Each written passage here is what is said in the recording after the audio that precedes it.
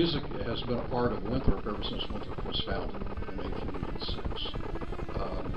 We have, as part of being a normal school, which is what Winthrop is, it was established to train teachers. So naturally, music education was and still is our largest program in the department. We have over 100 majors in music education.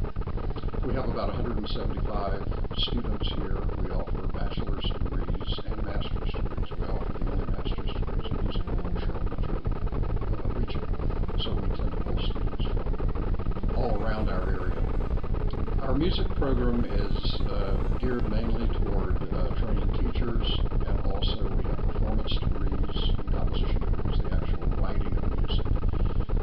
One thing we're very proud of is that our students go on to graduate schools all across the country, some of the finest institutions around, and they tell us they have been well prepared for work at the graduate level. So that's something we're very proud of. In music classes, you can be expressive and you can find that get away from a long day of science or social studies. And also you have a bond with music, like you can express yourself.